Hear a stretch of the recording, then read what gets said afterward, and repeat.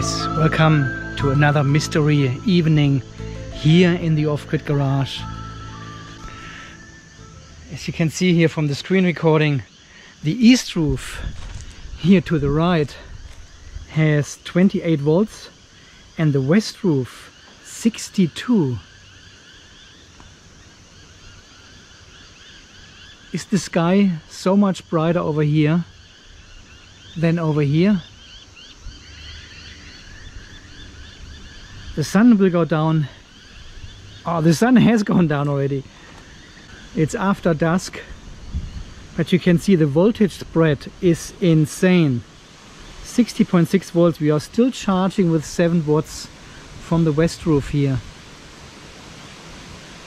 Okay, let's give it another couple of minutes and then we check on the voltages again. I think we've got another mystery evening ahead of us. Boo-hoo!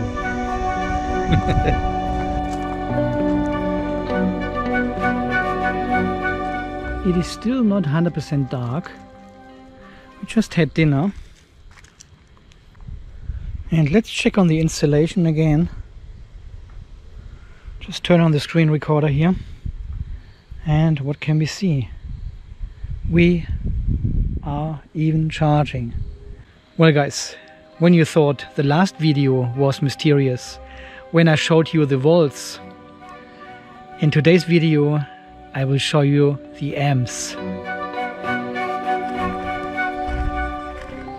Yeah, exactly, we are still charging with 11 watts.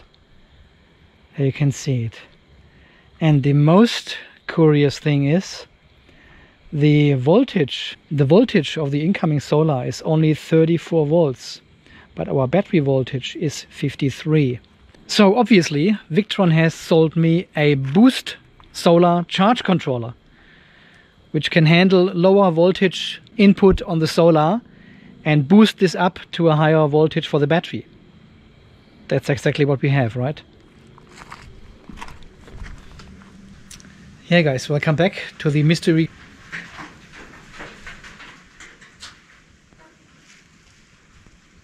Yeah guys, welcome back to the mystery garage in pitch black Australia.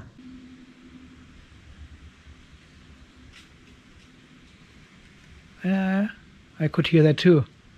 Well, here are two solar charge controllers. And you can also see this one is on standby. It flashes only here and there, while this one is still charging in bulk. Okay, let me just turn off all the loads what I have connected to our battery here.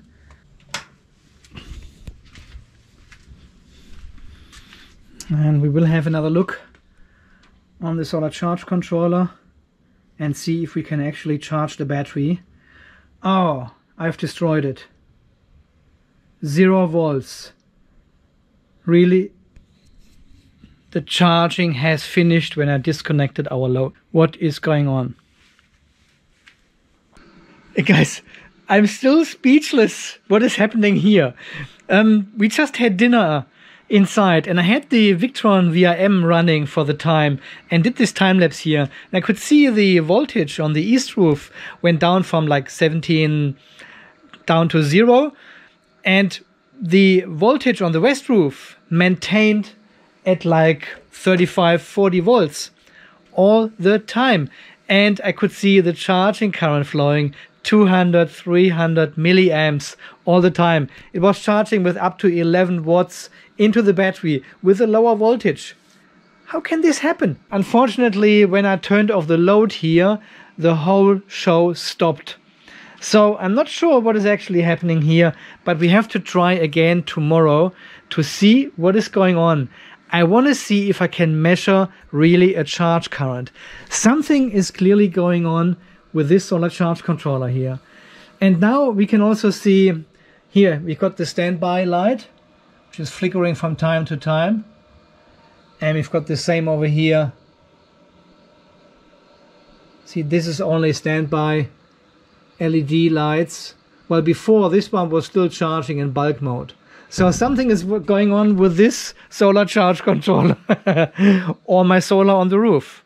I don't know. Okay, this would be continued tomorrow. And then I'm not turning off the load. We are trying to measure the actual amps going from the solar charge controller into the battery with our Victron Boost solar charge controller. That'll be interesting. Okay, see you tomorrow.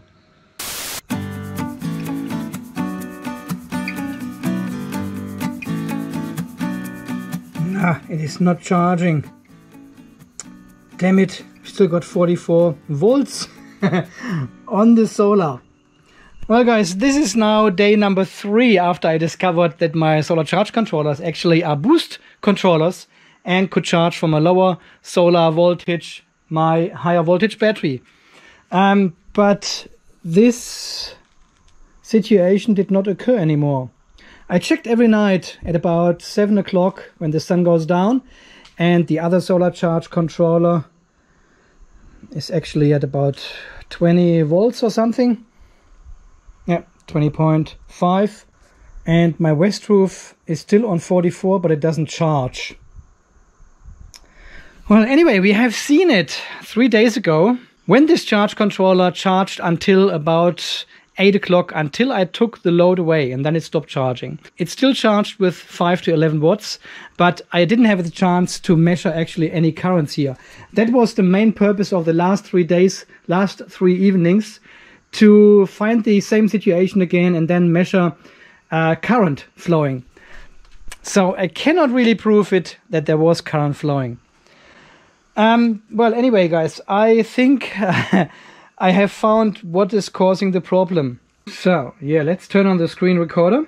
So we are now in the west roof. So we go into the settings here in the top right hand corner.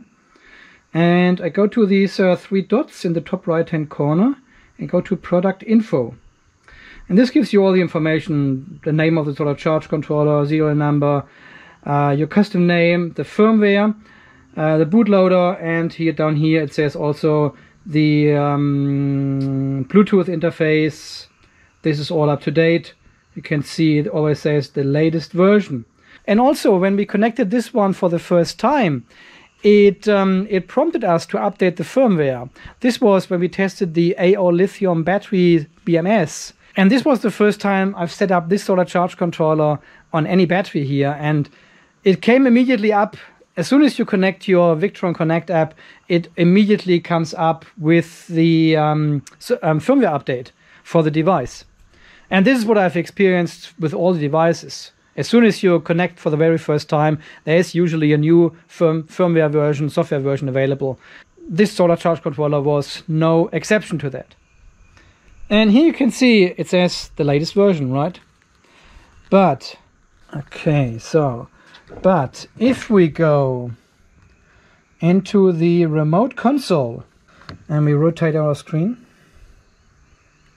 there we go, remote console, and then we go into the menu. We've got this exclamation mark up there in the taskbar, flashing all the time. So we go into notifications and have a look what the notification is. And this actually told me what is wrong with the whole setup.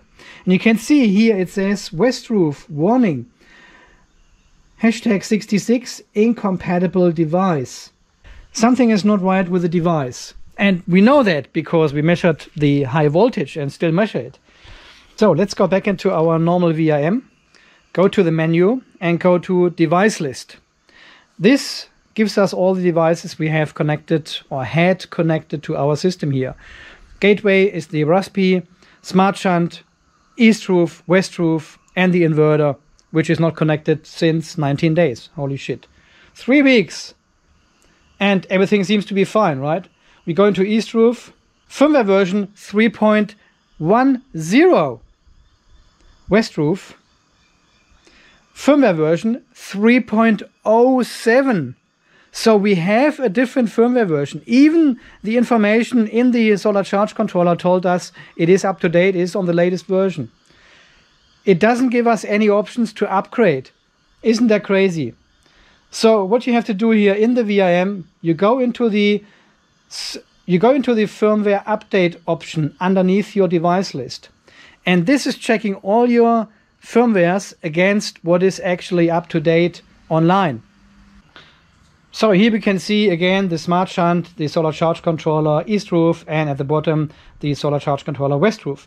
And here we can see in the list that we have different firmwares on both solar charge controllers. And if we scroll to the right, we can actually see there is a newer firmware for the west roof solar charge controller. Even it prompted us like 2 weeks ago to update the firmware. There is an even newer one available right now, which it doesn't show on the controller itself, but here in the device list it shows. And I only went there because it had this hashtag 66 error in the VRM. And this revealed it. It said there is something wrong with the controller. It is not my solar. There is no induction into the cables or something. So I really want to update the device. But on the other hand, I really want to connect a 12-volt battery to the solar charge controller and see if there's actually a current flowing. Or at least the solar charge controller thinks there's a current flowing. Shall we try that? I think yes. Before we update to the newest firmware, which I'm 100% sure it will fix all the issues, let's connect the 12-volt battery and see if we can measure a charge current. Okay, let's go.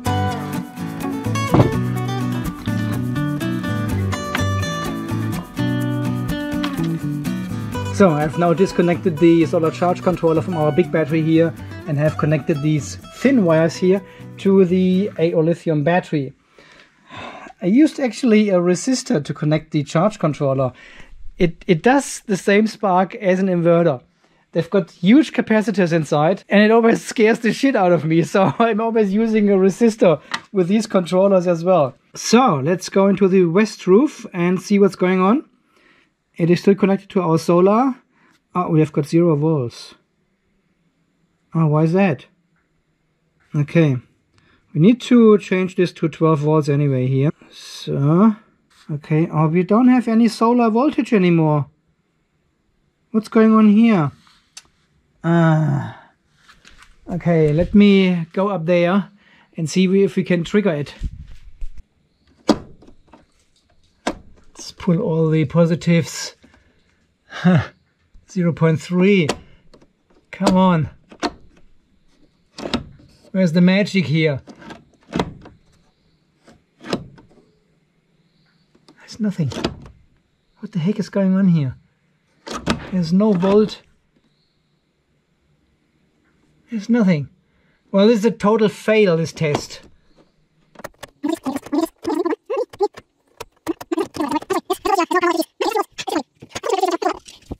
I'm sorry. There's no ghost here. There's no paranormal activities. Nothing. It is just 0 volts. It is disappointing. I thought this will make a great series here on the channel for a while. I wonder if this has something to do with the parallel of the inverters here or something. I don't know. Because there's clearly nothing. There's 0 volts. Okay, let's reconnect it back to the big battery. Okay, so we are back on the big battery here, but well, there's no voltage. 1.3 volts. If we disconnect all the positives again, yep, there it is again. 44 volts. There it is again. I don't know how this works. There it is, 40 volts. And as you have seen in the other video before, this is not something the solar charge controller thinks the voltage is. We can also measure the voltage at the terminals. So there is real 40 volts connected. Yeah, something is going on. Okay, let's do the, I would say let's do the firmware update and see if this fixes the problem. So device list, firmware update. And now we say update device from 307 to 310. That's pretty cool. You can actually see now what's going to happen. Upload firmware to GX device. That's the Raspi. And then preparing firmware update, migrating settings. And you can also see the lights here on the charge controller having a little disco. And now it's writing the firmware to the device actually. And then it does a checksum, confirming everything. and we should be good. Success! Device has been updated. Okay, let's go back in the dashboard. Holy shit, we still can measure the 40 volts. It wasn't the firmware. And that is real time. West roof connecting. We still have the 40 volts on here. What the heck is going on, my friends? Okay, we may have another opportunity in the next couple of days to actually measure a current when it's still charging. This should not be the case, right? This should not be the case. And I don't know exactly. What about if I turn off solar of the east roof? Do we have any? No. And if I pull this one, we obviously have 0 then. Yeah, it goes down to 0. Turning on east roof, nothing happens. And west roof again, 1 volt. If we have a look at yesterday, there you can see it again. Bottom is east roof, goes down to 0 at about 10 past 7, and the top stays there at 40 volts.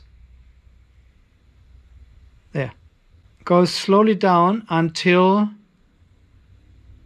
here, 11:30, and then it goes to 0. And you can see from the day before, look at this ripple here. We've got almost 1 volts on the solar, while on the other one it's 0.1 volts. That is so weird. Okay, and the day before that, look at this, almost the same. No, it's different this time. It went actually down to 0 at 7:30, and then it came back 40 volts, 40 volts, 40 volts again, close to midnight, and then it turns off. And here, the morning before, look at this curve there. 37, little peak, and it goes further down until here, and at 5 o'clock the voltage is rising anyway. I have no idea why this is happening, but obviously it has something to do with the cabling here or so. I don't know. There again, we can see in the morning here, voltage comes down from 40 volts to 0, and then we've got this ripple until the morning at 5 o'clock. Normal day, charging, and then at 7 p.m. sun goes down, goes to 0 on the east roof, and west roof stays at around 40 volts. Isn't that bizarre? Guys, I don't know why this is happening. I have no idea. It can only be something to do with the cabling here or so. I don't know. I mean, we've got these cables down here to the bus bar, to the battery, and there's no power here inside. All this power for the light and my charging stuff is coming from the Blue Yeti. So that is strange. Anyway, guys, so far this mystery series here from the Off-Grid Garage in sunny hot Australia. Let me know in the comments down below what you think. What causes these 40 volts, which we can actually measure. I thought the firmware update will fix it, but it hasn't. So I'm not sure what's going on. I hope it just goes away once we have finished the cabling and everything is connected correctly. As always, guys, thank you so much for watching. Thanks for all your support here on the channel. Thanks for all your generous donations and everyone who has bought me a spat. Thank you very much to the donors. Until the next video, guys, stay charged, stay safe, and thanks again for watching. See you then. Bye-bye. Could potentially show you how far I am here, but I don't want to spoil it.